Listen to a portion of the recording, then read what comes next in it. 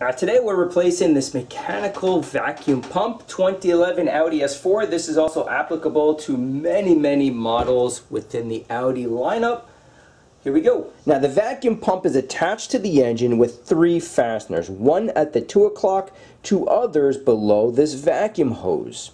So I first need to remove this hose, but they're held on, or it's held on, by 2 Oederker or ear style clamps. Now you can purchase a tool that's made specifically for cutting these clamps, but it's pretty expensive. Chances are you have side cutters. To give me some extra leverage, a 21 and 22 millimeter socket, 1/2 inch drive, longer handle. You need the extra leverage. These are really tough to cut.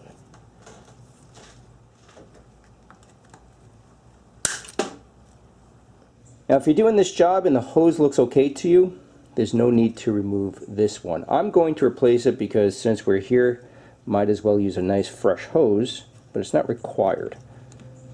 Okay, now this comes off. So a little bit more leverage. And there we go. Okay.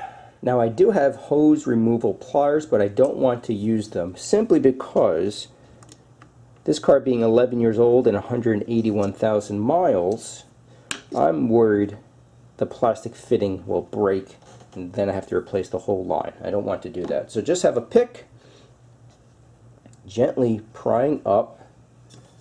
This is liquid wrench, WD-40, PB Blaster, whatever you have, and just spraying a little bit.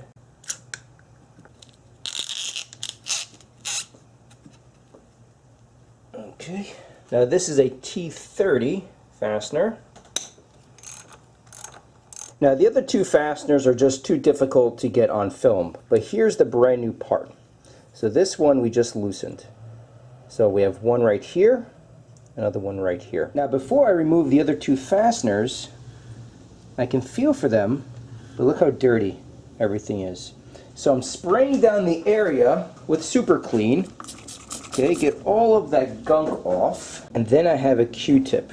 Again, soaked with Super Clean. This is really good stuff. It works very well. And I'm inserting the Q-tip into the head of the fastener. Now the reason why I'm doing this is because I don't want to strip the fastener.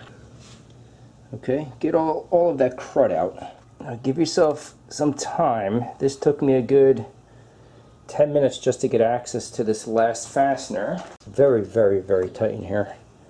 And then this, just be gentle with your coolant line here. Hold on. Okay, so there it is. So just double check that the new part matches up with the old. Do not forget a new gasket. It is not included when you buy the pump.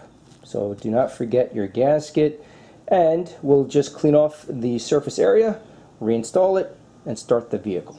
And if you look to make things a little bit easier, a nice ratcheting screwdriver. And as always, I'll have links of the tools listed in the description box below.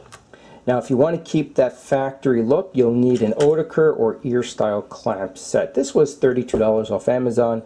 I'll have a link in the description box below in case you happen to need one of these. And I'm just loosely going to install these because I want to position them the right way on the car. But you just grab the pincer. Okay. Now I can rotate this to where I want it.